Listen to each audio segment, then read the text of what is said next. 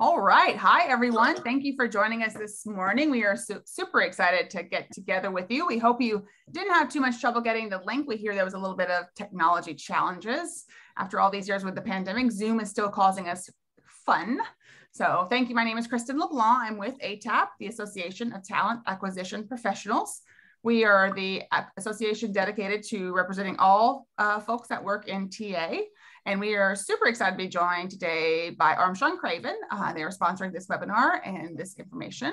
So I will start with introducing David, and then we'll go from there. David Helfrich is the client partner, head of the Americas at Armstrong Craven. Having partnered with and I'm going to read his bio word for word, having partnered with a global diversified client base comprised of law firms, startups, multinational corporations, universities, and nonprofits, David utilizes a consultative approach to talent management, executive search, and organizational design, advising clients on best practices to attract, retain, and develop the next generation of leaders. As a client partner, David utilizes experience in organizational development, talent management, DEI, legal and business ops, government relations with brand management to deliver agile professional services in both regional and global clients, to both regional and global clients, excuse me. David also sits on the board of a nonprofit organization engaged in whole health, scholarship, and community engagement. Additionally, David is a published writer and serves as an advisor to national and local political campaigns. David holds a Bachelor of Arts degree from James Madison University and a Juris Doctorate degree from Howard University School of Law. So thank you, David, for joining us and for sponsoring us today. So well, it's great to be here. I'll start with Leah first. Leah Molatseli, is a lawyer, published author, speaker, and legal tech innovation specialist. She is currently the head of business development at Legal Interact. Leah is a guest lecturer at the University of Cape Town, a Mandela Washington Fellow, and one of ILTA's, which is the International Legal Tech Association's most influential women in legal tech. So welcome, Leah. Thank you for having me. And last but certainly not least is Colin Levy, is the director of legal at Malbec and is an accomplished legal tech writer and speaker. He was key speaker at Tech Expo 2019, a conference sponsored by the Ontario Bar Association, and has been featured in Above the Law. He also writes frequently on his blog, which was named by FeedSpot as one of the top 30 legal blogs in 2020. So welcome, Colin. Thank you. Pleasure to be here. All right. So I'll turn it over to David. He's going to kick us off and get us started with this awesome webinar. For sure. First of all, Colin and Leah, thank you so much for being here. Super excited for this discussion. And everyone who's joining around the world, welcome on behalf of everyone at Armstrong Craven. We want to wish you a warm welcome and thank you for joining what we believe will be a fascinating discussion. So first question for both of you is just simply to start off by asking you about your own personal journey and your own personal story as it pertains to technology. Obviously being in the legal space, which is essentially a traditionalist space where conventional thinking still dominates. Very curious as to how, your personal journey in legal technology, how you came to have affinity for technology and how you implemented it into your careers. So Leah, you can go first, please. Thank you so much. It's great to be here. I fell upon legal tech. So law was too predictable, if I can put it that way. And then I left corporate and I started a legal consulting company. It just so happened that by then my 6-month-old, my youngest baby, I couldn't go consult, with a client. And this was back in 2016. So I then asked the client, hey, how about we Skype? And she agreed. So that's when I'm like, oh, cool. So I can actually do what I love and still be a mom, which sometimes can be, a conflicting thing, particularly in the traditional legal space. In any event, I was hooked. I Googled, and then I literally just went into a deep dive of legal tech, figured out things, reshifted the legal tech startup, and I'm now where I am. But I think for me, what really sticks out for me is how technology actually amplifies you. And not only, in the legal tech space, talking about simple things like social media. I always say, it's just a way to actually amplify your trust, And for me, legal technology, what it has done is actually reshape my thinking in terms of how I view the law And I've made it my life's mission in order to literally share the gospel of legal tech. And that's why I do a bunch of other stuff beyond my work here at Legal Interact, which is a legal tech company based off in South Africa. We build crazy amounts of different legal tech solutions. I also teach, I also write, so it's one of those things. It's like a bug, once you have it, you need to tell everyone about it, Yeah, it's interesting, Colin, before you answer, it's interesting that you say, you share the gospel, because I know Colin considers himself an evangelist in this space, right, Colin? So it's funny, the passion you both have towards it is really interesting. Colin, I would love to ask the same question to you to share your journey in the legal tech space. Well, absolutely. It's an honor for me to be sharing this this panel with Leah, who has continued to inspire me to do what I do. I think fell upon legal tech as well. I was first sort of exposed to the legal and law and tech relationship, I think, when I was a paralegal working in New York for a big law firm prior to law school, creating electronic discovery databases. And I sort of saw kind of how technology could be used to help the delivery of legal services. But I also saw how most of the lawyers really, couldn't care any less about what I was doing. They just cared about, all right, is it done yet? Can I go in? Can I look at what's in there? That sort of thing. And so that, I think, has sort of symbolized a lot of the long-standing relationship between tech and law, this sort of tension that exists. So fast forward to law school, there was very little talk about tech and law. And I thought that was a little weird, only because tech at the time was continuing to grow massively in its influence and impact upon just so much of how society operates. So following graduation, as I started working, I thought to myself, I can't be the only one who thinks that technology has a role to play in the delivery of legal services. So what I did was I just started reaching out to people who are trying to do things differently, either creating legal tech products, teaching about it, or some combination thereof. And those conversations led me to learning more about it. And as I started to learn more, I shared some of what I was learning with others, and things kind of just took off from there in terms of me sharing, the lessons that I was learning, trying to educate people about how legal tech is more than just tech. It's about people, it's about culture, it's about processes. And so that continues to, I think, underlie a lot of what I do in terms of my speaking and writing activity, as well as my work here with Malbec as their one and only lawyer. And my work here pretty much feeds into all the work that I do outside of Malbec. And I just can't help but continue to talk about it and talk about it in ways that I think makes it more human and more kind of less techy and more of just something to be aware of that can be another set of tools in your toolbox. For sure, for sure. And, speaking of that, I think it's always worthwhile to talk about some of the practical applications of technology in various industries. In human resources and recruitment, for example, we often talk about how AI and machine learning is deployed to assist in the sourcing efforts to recruit candidates. And how it can actually streamline a lot of those processes as a supplement. When it comes to legal technology, I'm curious. We hear a lot about document review, but I'm curious if some other use cases you both find where legal technology is most practical and pragmatic in the legal space specifically, in terms of what kind of functions you find that it's best equipped to supplement lawyering. And Colin, you can go first, and then Leah, please, after. Sure. Well, there's just so many different use cases, I think, that are practical.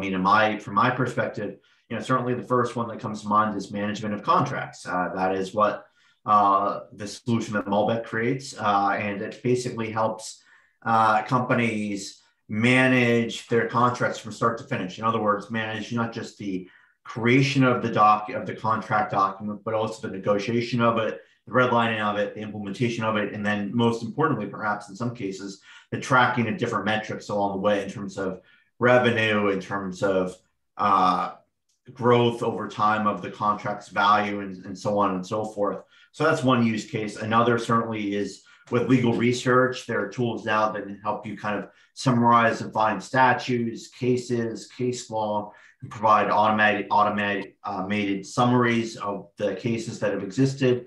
There is also litigation analytics that can provide sort of data with respect to the likelihood of a particular argument, a particular litigation being successful in court. And that can help provide lawyers with data to provide more strategic sort of data-driven advice to their clients with respect to a potential litigation matter that they are considering taking.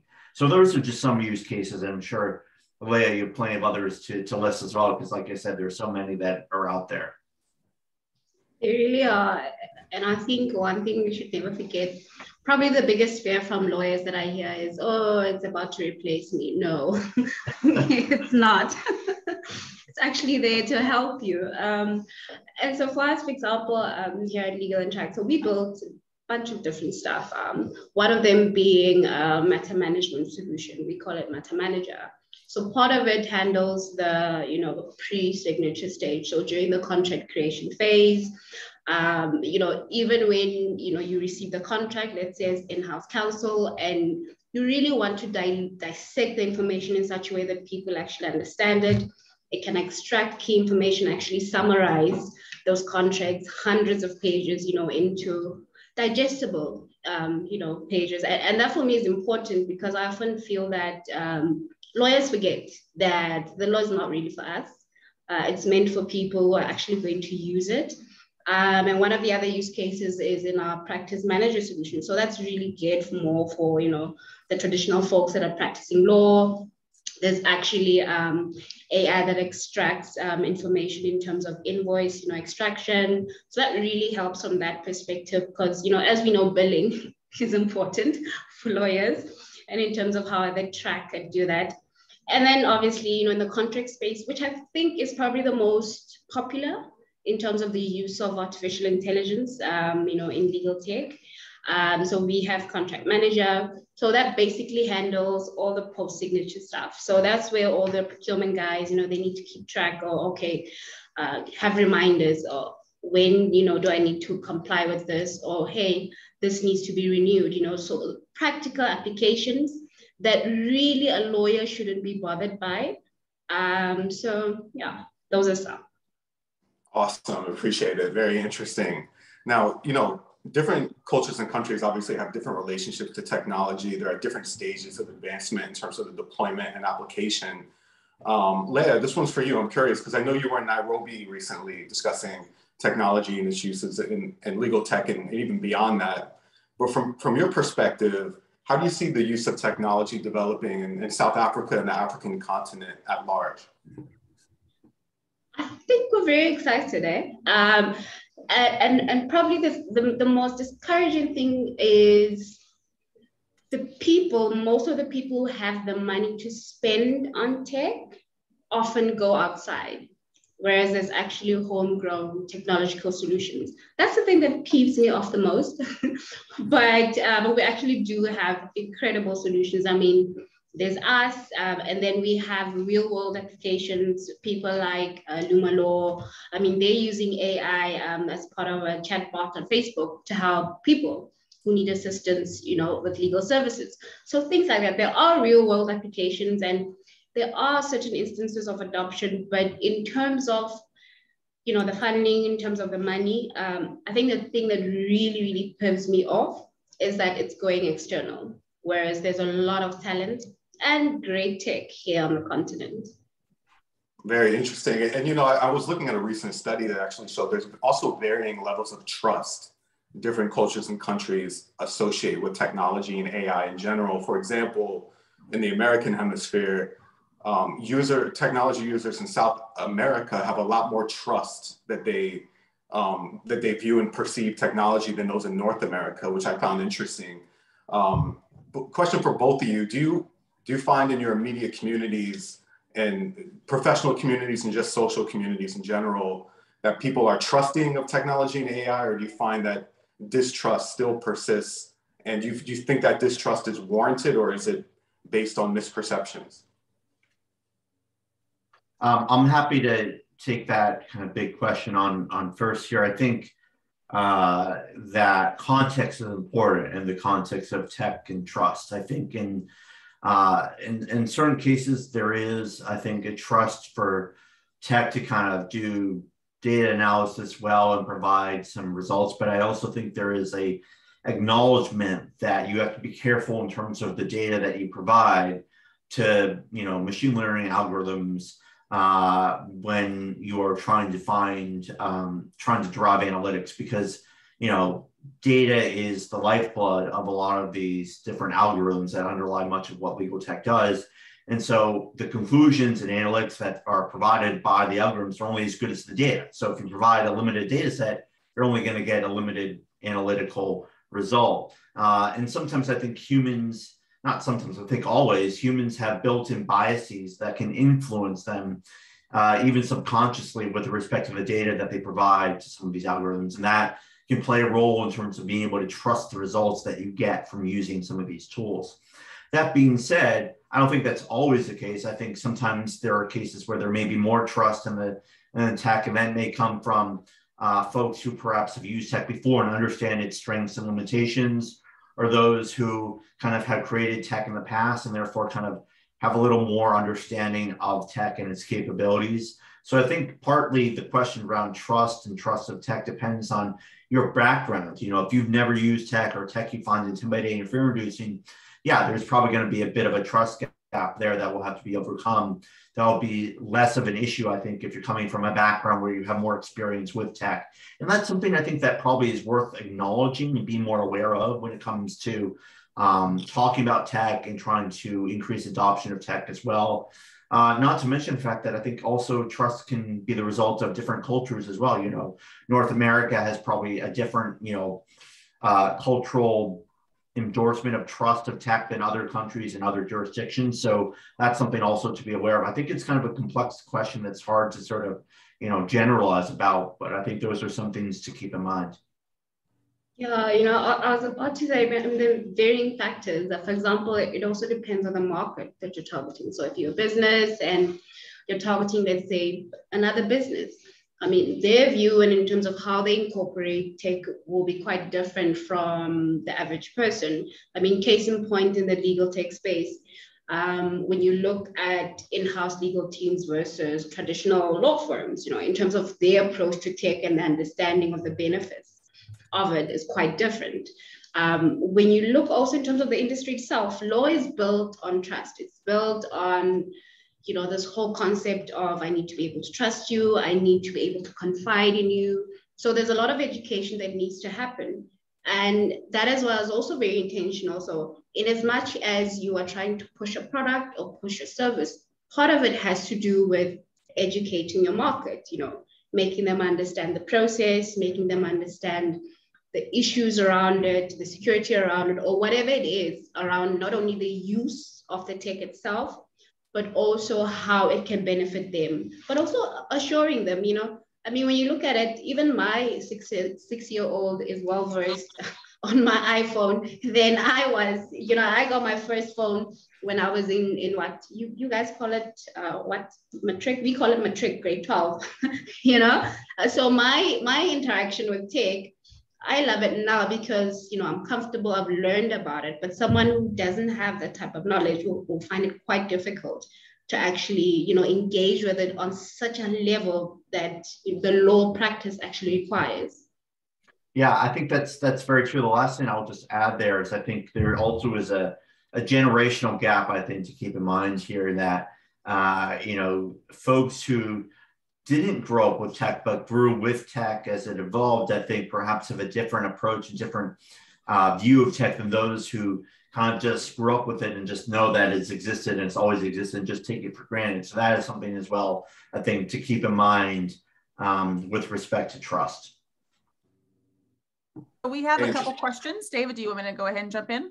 Yeah, go ahead. I just saw the questions. It's great. So yeah, okay. It's just a great time to bring in those questions. So please do. Great. So we have one for each of you. So Leah, we'll go for you. What is your take on the recent Gartner's Legal Tech Prediction Report on litigation prediction analytics escalating faster than CLM?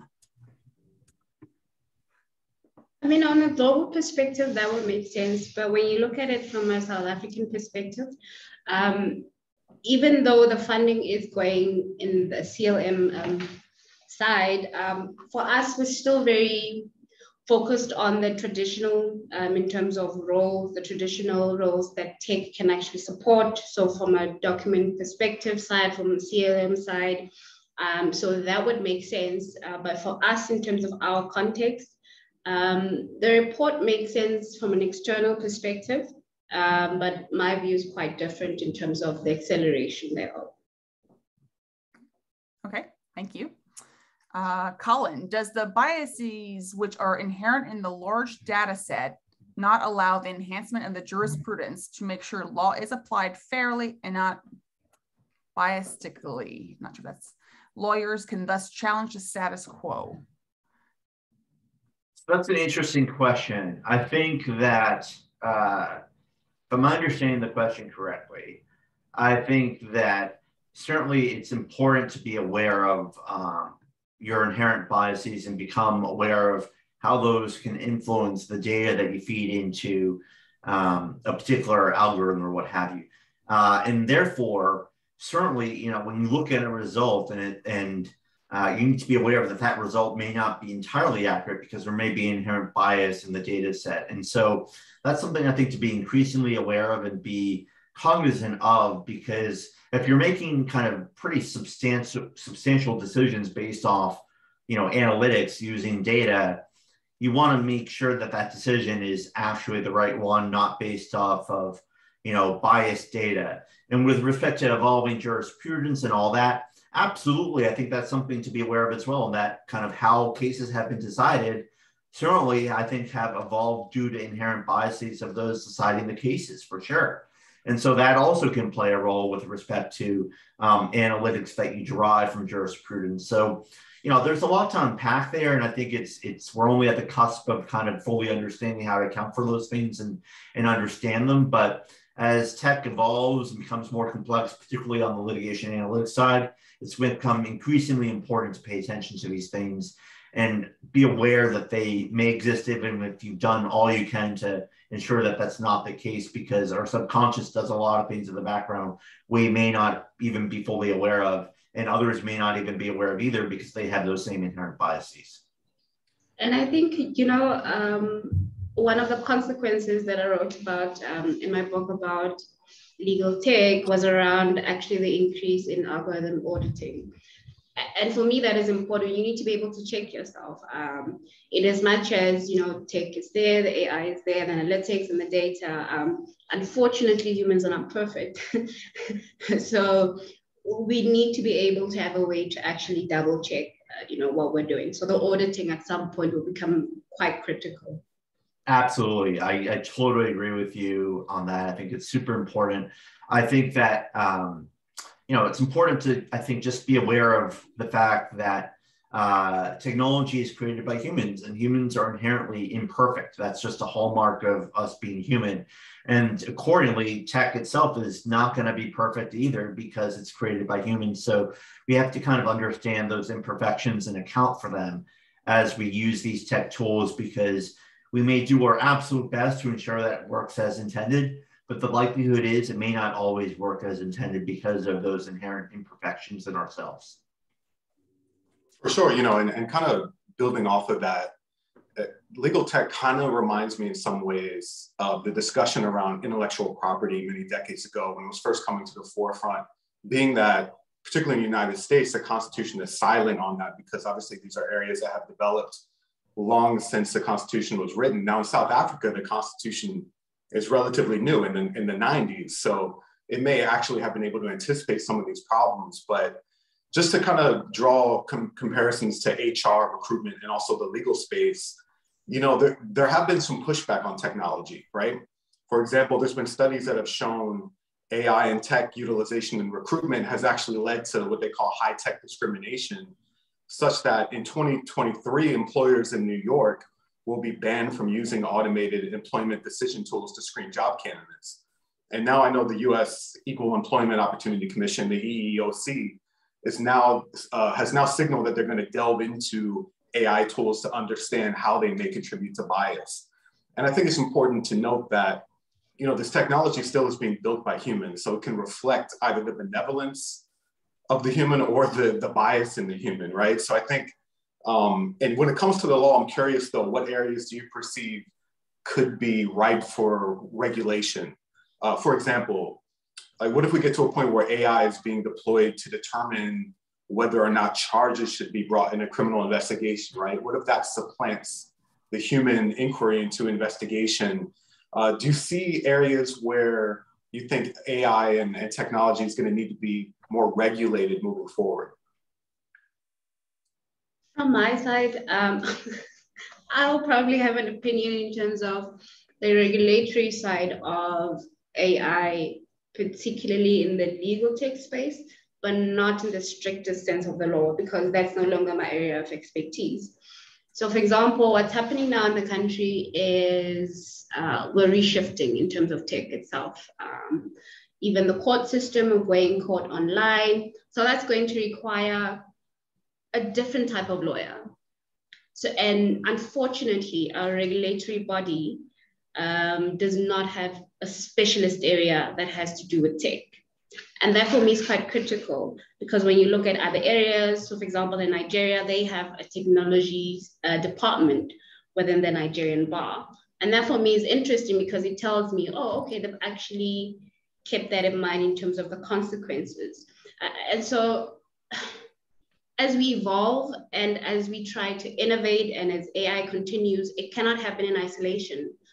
So there are a lot of players that need to come to the party, particularly, well, for me, in South Africa, our regulatory bodies in terms of how we can actually regulate better.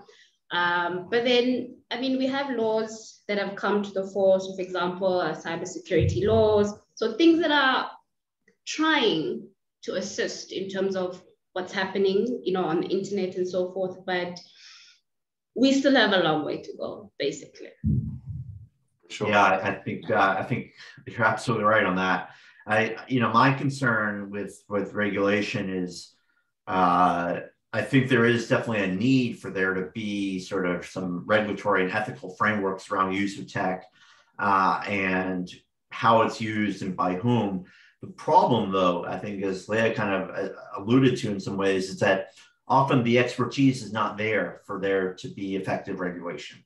The regulators, and we've seen this time and time again, at least in the US with Congress, not to, I don't want to bring politics into this, but I think that to the extent to which there is expertise or is not expertise, that's reflected in the regulations of various industries, and tech is no different. And I think, tech is very complex and it's very nuanced, and it's very important to have that understanding of the complexity and the nuance when you're trying to develop a regulation around use of a particular tech tool or a set of tech tools.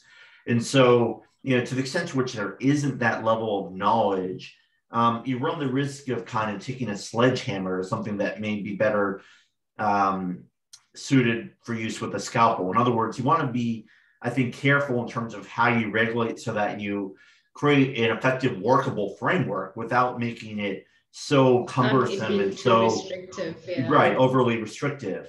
So, it can really go either way. And I think we've seen time and time again that things, at least in the US, tend to go one way or the other, to one extreme or another. And that is very, I think, unfortunate and difficult. And I think does society a disservice, because you often want to have a regulatory framework that is flexible, dynamic, and attuned to that which you are regulating. And so you can't really regulate all of tech. You have to really focus on specific areas. The only way to know how to focus is to understand exactly what it is you are trying to focus in on, and that will require expertise. And so I do think there are a lot of folks that need to come to the party and be a part of that process. And I fear that they may not necessarily happen right away.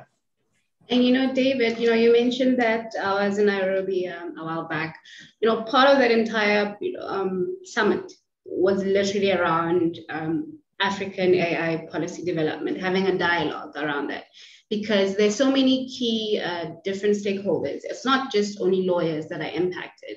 They're business people. There's the state that needs to be involved. So it's really a collective effort in order to actually create these particular frameworks, in order to enable, people to actually use tech also safely. There's a whole big issue right now around privacy, all of those aspects that we need to consider through the use of tech and AI. Yeah, absolutely. The last thing I'll just add there is I think that different jurisdictions can learn from other ones. And so I think there is definitely a need for more collaboration and transparency around how different jurisdictions are approaching regulation of tech. How Kenya is doing it versus South Africa is doing it, how the US is doing it from, countries in Europe.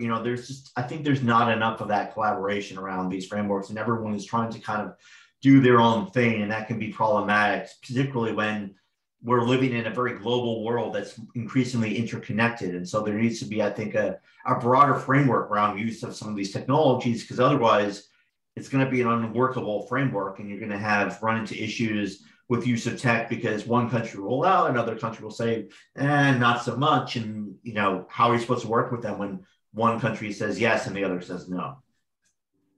Right, absolutely. Excellent points, all things to consider. So, we've touched upon some of the challenges and also the benefits, but what I'd like to ask you both is where you see technology moving forward, particularly in legal tech, but also in society in general, in various industries. As AI tools and technology continues to develop and become more sophisticated, what excites you the most about where you see technology interfacing in the legal tech space in terms of making lawyering more efficient, but also improving the quality of the work product in your space? Personally, for me, there used to be this whole debate around law tech, legal tech, and all of that. And for me, it really doesn't make a difference as long as people are building. And what excites me the most is seeing so many people actually building solutions that are fit for people to actually make use of it. This is now in the traditional law talk space, access to justice space, where we're seeing more of that because we need it. We need it for people who look like me, for people who would not traditionally have the bank balance to approach a lawyer. And that for me is important. So seeing those type of solutions coming into the market excites me incredibly. But obviously, the in-house legal teams, I've grown an affinity to them. So they also excite me, particularly in the legal spend space. I would love to see more of that in terms of how that works, that nuance around it. So yeah, for me, that's what I'd like to see a bit more of change and focus. Yeah, and for me, what excites me the most is not necessarily, what you call it or the tech itself either, but more about the cultural change that is the result of use of tech to develop new business models, new ways of delivering legal services that are cheaper, that are faster, that are more efficient, and that are more transparent. Because as Leah mentioned, to her and also for me, access to justice is incredibly important. The legal system here in the US is very expensive and can be cost prohibitive for too many people. And I see tech really trying to make the legal system more accessible, more transparent to a lot of people. And that really is very much needed, because you shouldn't have to jump through hoops to kind of just file basic paperwork to either create a company or, file for divorce or what have you. These are all just basic things that shouldn't require a huge amount of effort and expense to accomplish. And I think tech can really do wonders in that space in terms of bridging the gap, if you will. I also think that, processes around how legal services are delivered, what qualifies as legal services are also exciting, because tech, I think, is redefining kind of what it means to be a lawyer, what it means to be a legal professional. And that, I think, will have long-ranging, deep impacts going forward with respect to the legal industry as a whole worldwide. And that, I think, is very exciting. And it's going to be, I think, a really dynamic time going forward as tech continues to make inroads in the legal space. Wonderful. So we just got another question from the audience for both of you. This is somebody asking, hello to you both. I want to get started in legal technology. How would you advise me to start in this space, specifically looking as a person trained as an attorney? This person asks, are there certain groups, consultants, or people you can approach to assist to get your programmers to see if the ideas can actually work. I think basically what this person is asking is, how do you get started? Like, how did you both get started in this space, and how would you advise somebody who wants to get started to, well, what should they do? I'll start from a, legal tech startup story. I didn't know everyone, Colin and some of you were probably the first few people that I discovered on Twitter. So what I would suggest is finding what you want to solve and just fall in love with the problem. Like literally just fall in love with it, understand it, all its angles, understand how people interface with it, understand, particularly if it's in the legal tech space, how lawyers approach it and how you can approach it, how it can be done differently. Is it even necessary for it to be done differently? But from a network perspective, because I see the name looks South African. So if you are in South Africa, please look into the South African Legal Tech Network. They are on LinkedIn. They're very, very good in terms of linking up people. I know they also provide a lot of mentoring, but Twitter is your best place. Twitter is your best place. I learned a lot. I met a lot of people on Twitter. Use the hashtag legal tech. You'll find them. You'll probably find me. You'll probably find Colin. He's always sharing his thoughts there. But it's about being intentional about learning from everyone, but also being aware of the problem that they're trying to solve. Because I think a lot of people get lost in legal tech and think that it's only one. It's actually very broad. I was shocked when I actually, really dived into it and understood how big it is. And so you need to decide which area, you're going to fall. Is it going to be, for lack of a better word, in the law tech side? And I mean, if you're in that space in a South African context, you're looking at organizations such as Hill. They are more in the grant space. If you are more in if you want to build solutions that are lawyer facing in the legal tech space, you are then looking at the broader side of the tech space in terms of, from a funding perspective, in terms of that. So that's where you look at the incubators from a support system, the incubators, the accelerators. There's a whole bunch of organizations that are really working towards the tech space as a whole on the continent. So that would help. But honestly, you will actually accelerate your learning if you just are intentional in terms of your network. So follow the right people, learn from them. They probably tag other people, and that's how it will grow. That's how I did it. I shared as I learned, and I continue to do so every day. Yeah, I mean, that's pretty much the same approach I took is, I want to emphasize one point, which is something that Leah pointed out, which is being outcome driven. You want to really focus your efforts on why do you want to learn about legal tech? What is driving you? What is the outcome you're trying to achieve or learn about achieving? And let that kind of define how you initially learn about legal tech. Because I say that because legal tech is indeed broad, can be overwhelming, it can be confusing. There's a lot of different areas within it, a lot of people that are doing different things in it.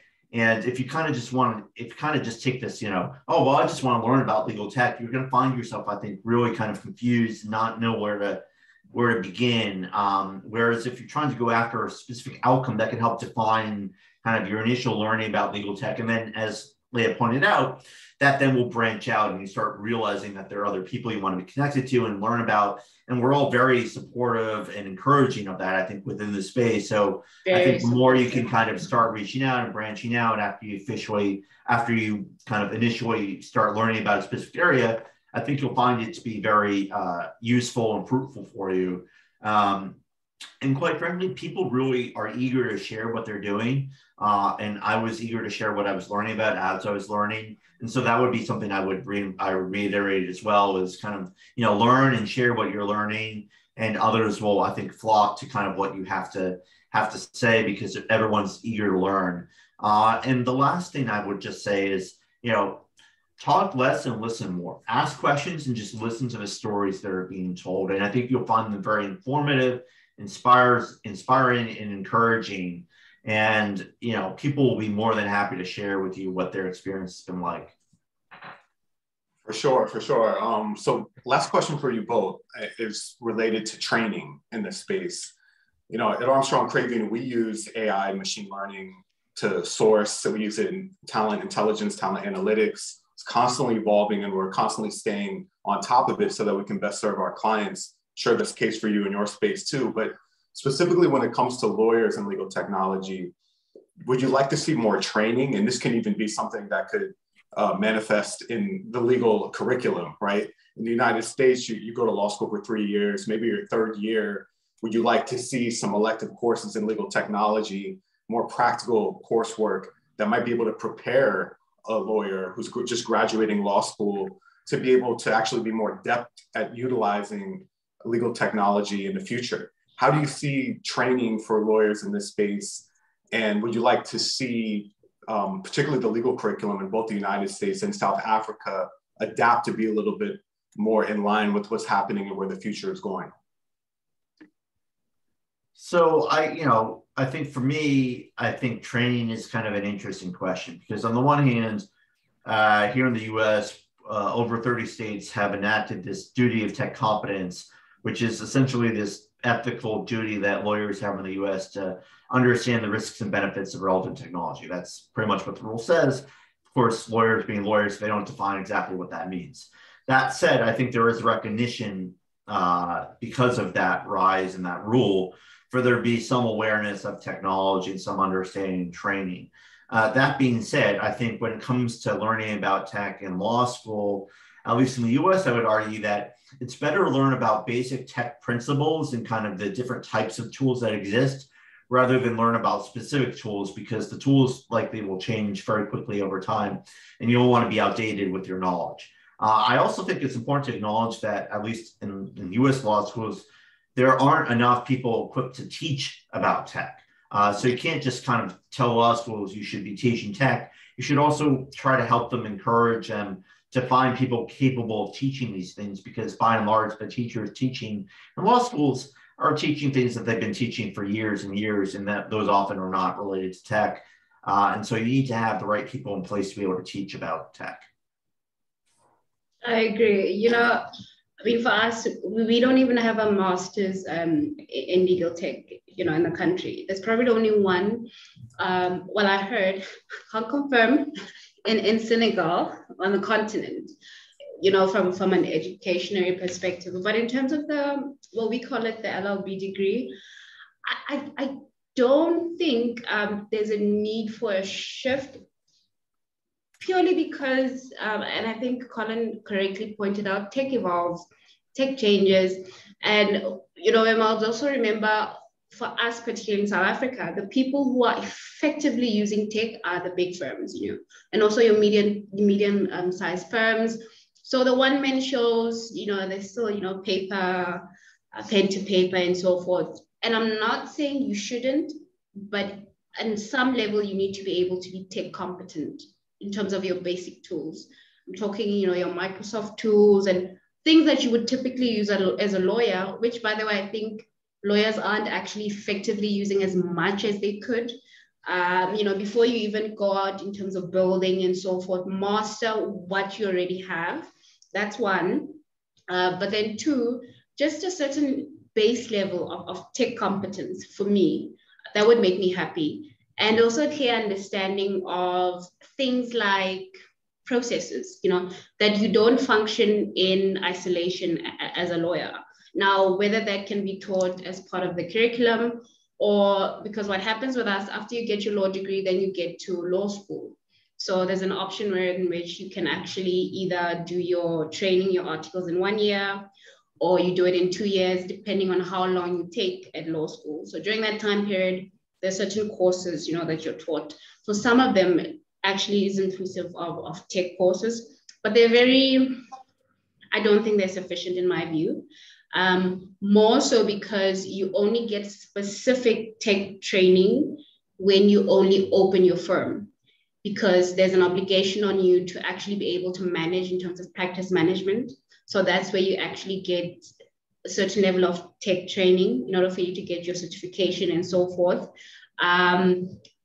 So that's very limiting, because obviously that means if someone is not going to open their own law firm, if they're going to be employed, it means they won't get that training. And so that's why, we're being very intentional, instead of just talking about it. That's why I teach. Literally, I think I posted this yesterday, where I shared the course that we're doing. That's why, you're being part of the solution, that, oh, okay, we don't have it right now. Let's do something about it. Let's figure out our colleagues. I mean, we know what is in the market, because unfortunately, theory doesn't always match with practice. So give them the practical, tools that they need, the practical know-how, because it's beyond just the tech itself. It's interpersonal skills. It's understanding concepts like legal design in terms of how you're going to offer legal services, or how you're even going to design your legal tech tools if you're deciding to go into, the startup world, things like that, Excellent. So we've come to the end of our program. This has been really phenomenal. I want to thank you both for joining, but are there any final last words you'd like to express, or anything we didn't touch upon that you feel is important for the audience to be aware of? The only thing I would just say is, I'm sure Leah would agree with me, feel free to reach out to either one of us. We're more than happy to talk with you, to help you, to support you, to kind of give you some tips with regards to finding your way in this exciting space. So please don't hesitate to reach out. We're both pretty active on both LinkedIn and Twitter. So, I wouldn't hesitate to reach out if you have further questions following this discussion. Yeah, perfectly agree. Also, because I think I must say, as opposed to the traditional legal space, legal tech is very welcoming, very welcoming. People always willing to help, and you actually end up paying it forward. Literally today, I was sitting down with a lady in Zimbabwe. She's going to launch her startup. She's excited. She just needed some guidance, and there I am putting my 2 cents in. So we're very open to sharing, because I think we probably all share the same pain, because we understand what it's like to go against the grain of the traditional space. So it helps, there's a sense of global camaraderie, within us. So yeah, it's good to see Colin here. Good to see you here too, Leah. For sure. I just discussing with you both and speaking to other people in this space, I can co-sign everything you said. The level of enthusiasm and collaboration in the legal tech space is really something to behold. And I think that speaks well for where it's going in the future, and just also the network that's being grown there. So once again, thank you to you both for joining us. It was enlightening, and I found it to be a lot of fun, and I hope the audience did as well. We will have this available on demand, and we'll share that link as soon as we conclude here. But on behalf of everyone at Armstrong Craven, thank you for joining us. Leah and Colin, it's been wonderful. Special thank you to Kristen at ATAP for helping us facilitate. And yeah, reach out to us for more exciting programs to come. But thank you again, and everyone have a wonderful day and a wonderful afternoon wherever you are at. So thank you. Thank you. Thank you.